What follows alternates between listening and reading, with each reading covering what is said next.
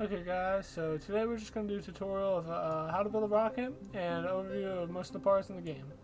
So if you notice in the VAB, or the Vehicle Assembly Building, this is what it looks like now. It was different from KSP1. But you'll find the pods, probes, and if you scroll down, cockpits, rovers, and these are all command or control vessels. So basically you're going to need one of these, any one of these to control your rocket. At least one. Even more works just as well, but not necessarily better. But you're going to need at least one to control your rocket all the time. Even if it separates, you're going to need one on your separated part of the rocket if you want to control it. So we have landing cans, another landing can. Wow, this is a landing can too. And we have cockpits. Well, technically these are cockpits, but we have command pods here. And this is a Mark 1 to Mark 0. I think this size is called Mark 0. This size is called Mark 1. And this is a Mark 1 to Mark 3. Mark 1 size to Mark 3 size. This holds 3 people. This holds 1 person. Or Kerbals. I might call them people. I might call them Kerbals. They're interchangeable. And this holds 5 people. And this is a Mark 1. And this is a Mark 5. Even though it says Mark 3 to Mark 5. Shouldn't really be called that. But you get the point. Probes are basically command pods that have no Kerbals in them. So you don't need a Kerbal in these rockets. You can have Kerbals in rockets stored in crew modules, which we'll get to later. But right now, you can just worry about controlling your aircraft and spacecraft or whatever. But yeah, these are pretty much your command pods with no Kerbals in them. And cockpits are pretty much command pods that are just meant for planes, usually. And rovers are, well, made for rovers, but you can use them for other stuff. Like this command seat you can use for pretty much anything. I've seen it used many times in KSP1 for light aircraft, small spacecraft, small aircraft, and stuff. So that's an overview of command. We're just going to use the Mark 1 to Mark 0, or just Mark 1 command pod now. And if you right click on it, you'll see that it has torque authority, electric charge, and monopropellant. Torque authority is basically how much the reaction wheel inside of this command pod is has authority to be used. So you want to keep that at 100 most of the time.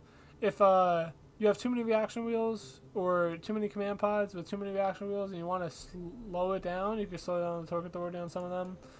But you generally want to leave that on. Same with electric charge. That's pretty self-explanatory, but you know, not a lot of people know that you need electric charge for stuff in this game. I definitely didn't know that when I started this game, and well, when I started KSP1 and back in like 2014.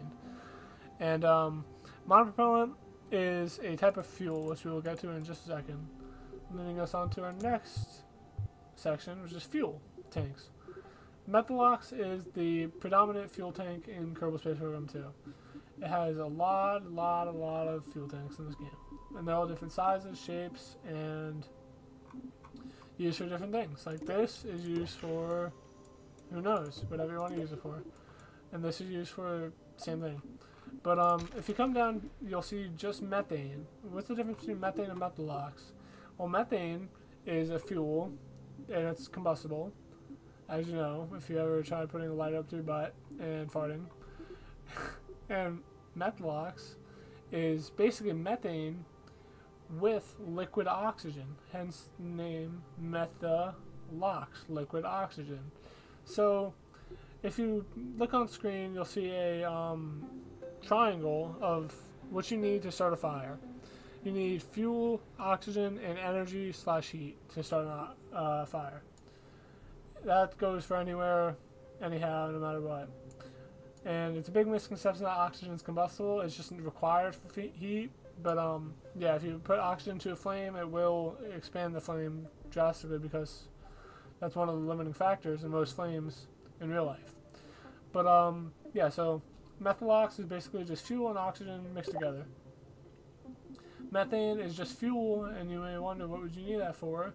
Are there just oxygen tanks? And if you look down, you don't see any just oxygen tanks. So what's methane used for? Well, it's used for methane engines. And where are they? jet engines, methane engines.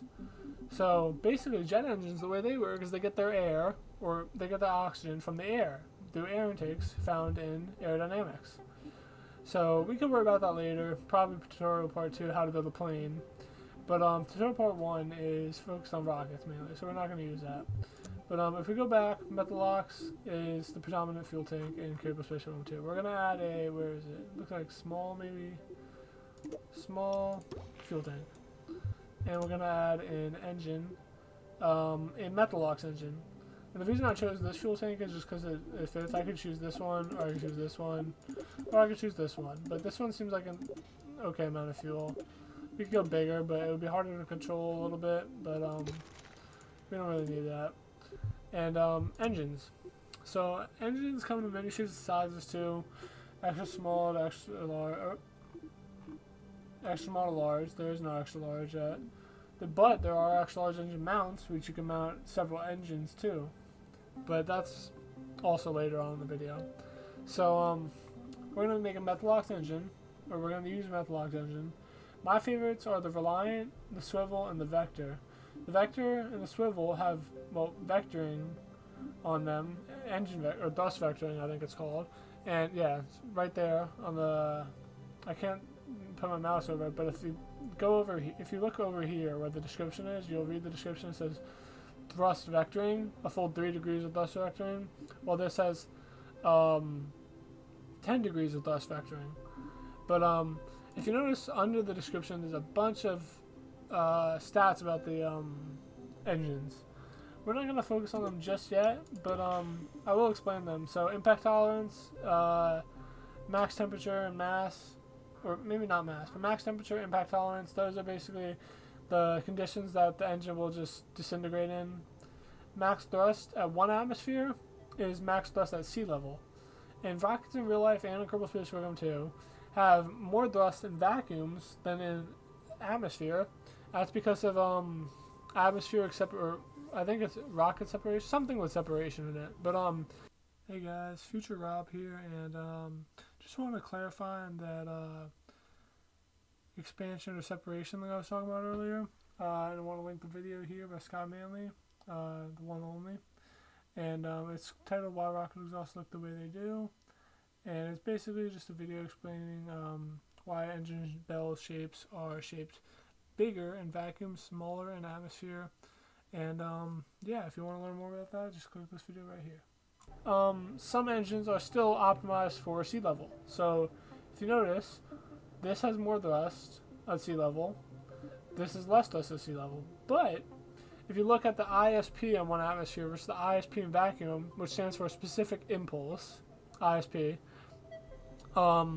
it's higher in a vacuum on the Swivel than it is on the Reliant, even though they're pretty much the exact same engine. If I put them side by side, you can see what I mean. So, yeah. And the Reliant can't vector like the Swivel can, hence the name Swivel. But, yeah, ISP stands for specific impulse. It's basically efficiency of an engine in Kerbal Space Program 2. 280 seconds is pretty efficient for sea level. 260 is less efficient at sea level, which is weird. Anyways, some engines are meant for sea level, like this one. Some engines are meant for vacuum. Oh, okay. An aerospike engine, that's meant for sea level. 300 at atmosphere, 280 at atmosphere. Some are meant for vacuums, like where is it? The Poodle engine. That has 340 seconds ISP in vacuum, which is a very efficient engine. This is one of the best engines in the game. Same with this engine. This engine has 385, a little bit weaker than the Poodle, but if you look in size, medium versus small. Oops. Sometimes the small engines might just be the only feasible way of using an efficient space engine on your rocket. But you may wonder, why not just choose the one with the highest ISP, like the Poodle engine, or this engine, the Terrier engine? Well, we need thrust, and if you look, this has 30 kilonewtons of thrust in 1 atmosphere, while this has 188 kilonewtons of thrust in 1 atmosphere. So this is a lot stronger. This is even stronger, but like I said, this one can't thrust vector. So engines, they get pretty complicated pretty fast. But hopefully you could just stay with me for now. I do a lot at you, but it's not too much to handle. If you could, you know, rewatch the video a few times, maybe that'll help. But I explained it pretty well, if you ask me. But solid fuel boosters. Why not talk about those now? So solid fuel boosters are basically liquid fuel or methalox boosters, except you can't throttle them or slow them down or stop them once they start. You have to go through the whole fuel tank for the booster to stop. But that doesn't mean it doesn't have its uses. It's really useful for putting on like the side of a rocket like that.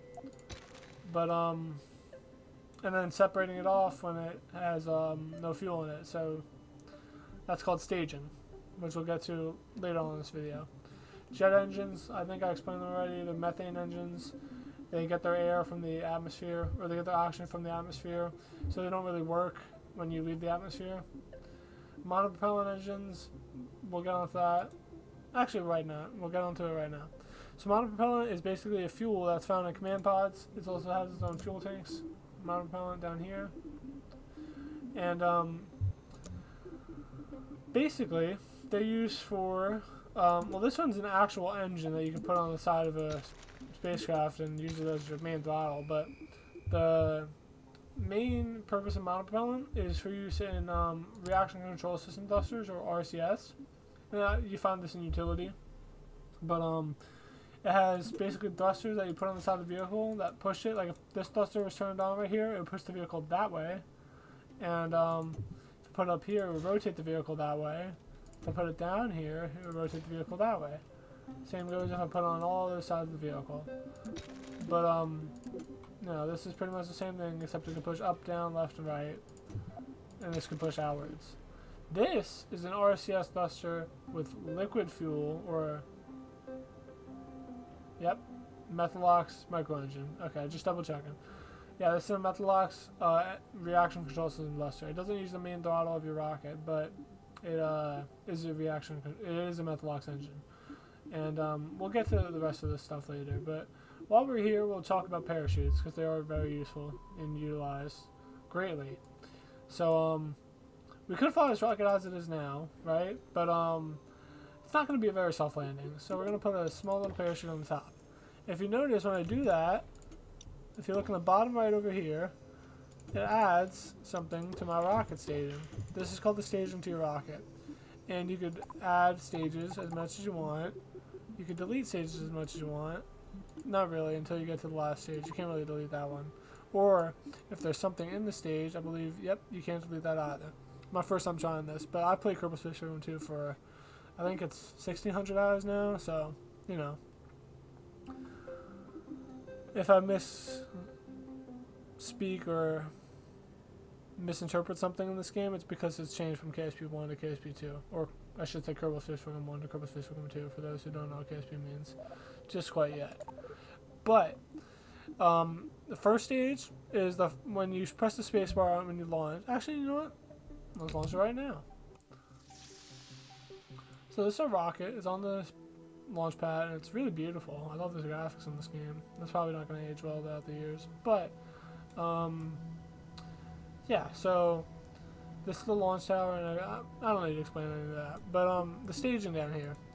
This is a engine, as you can tell from the icon. It says liquid fuel and oxidizer. It shows how much you have in it.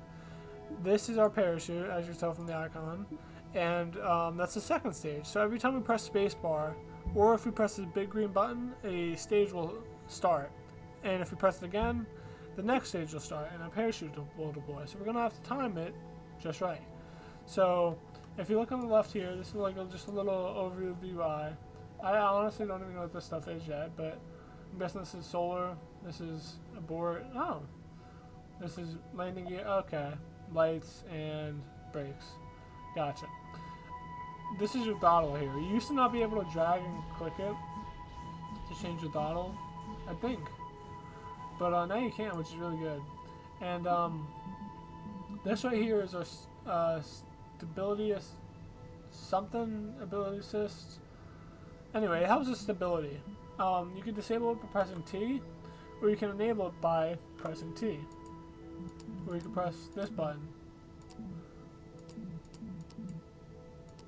Maybe you can't press this button to change it. Well, anyways, you can just press T. But yeah, you see down here it says SAS control. Probably just saying, damn, just get onto the rocket already. Fine, I'll press spacebar. Yeah, we're gonna skip this countdown. Probably heard it a bunch of times. So yeah, rocking pretty fast. You're gonna start seeing aerodynamic effects when you get into the 200, 300 meter range. Meters per second. This is our speed, this is our altitude. If I click this, it'll altitude of the ground, altitude of the sea. We're gonna change the altitude of the ground. Actually, altitude of the sea, because we're going to land in the ocean. And as we go up, there are rotates under us, and we'll land in the water. Hopefully. Yeah, we're going pretty high up. We're already at 1,500 meters. And we're just going straight up now. This is the first time Rocky usually do. We're looking in the window of our command pod. See if we can see anything. Looks like it's just a moving arrow. But anyways, yeah, we're in we're out of space now. If I remember correctly, it should be at 70,000 meters, where you technically reach space in Kerbal Space Program 2. But should be an indicator somewhere. But now's the perfect time to show you. And by the way, we're out of fuel now, so we're not accelerating upwards anymore. We're accelerating downwards at a certain rate. I don't think it's 9.8 meters per second because this is curving, not Earth. But if you press the map button or M, you can see your trajectory. So we're not even nearly at the peak of our trajectory, and we're going to land in the ocean, like I predicted. Crash, that's funny. There's a crash icon now. And this is Kerbal. And if you zoom out, you got the moon. You zoom out, you got Mid-Miss. You zoom out even more, you got the whole Kerbal system. And that's Kerbal. That's the Kerbal system. But that's for, you know, future missions. We're not going anywhere now. We're just going up and coming straight back down. Simple, nice, easy. So while we're in space, we can do an EVA, which stands for Extravehicular Activity. And I've never done this in Kerbal Space Program 2. But as you see, I'm above 70,000 meters, which means that there's no atmosphere here. So I could float. I'm not undergoing acceleration, so I'm weightless. If I press R, that enables my reaction control system, or on this case, it's my jetpack. And you can move around with W, A, S, and D. W to go forwards, S backwards, A and D to go left and right, just like in any other computer video game. Control to go down and Shift to go up. So I'm going to maneuver myself back into the spacecraft. You can press F to grab it, space to let it go, and B to board it. So that's pretty much how to do an EVA, how to get into space. And it looks like we're still going up. We're almost at our peak. And now's the perfect time to show off time warp. I don't know where it is right here, but if you press the period button on your keyboard, it accelerates time warp. Oh, here it is. We're in 2 times time warp, and then you get to 4 times, 10 times, now you can see it moving, 50 times. And if you press comma, if you press comma, which is right next to period, right left of it, it'll reduce the amount of time warp we use all the way down to 0 times time warp, where the game is paused. This is a feature of Kerbal Space Program 2 that was not in Kerbal Space Program 1, and I adore it. It's basically where you, well, obviously the game is paused, 0 times time warp, no time. It even says game on pause or game pause. And what this is really useful for is changing a bunch of stuff, like limiting your thrust on one engine, or disabling gimbal on one engine, or, you know, independent throttle where you can change the throttle of it. All that stuff. And you can do it instantaneously compared to in-game time because, well, nothing's moving, so.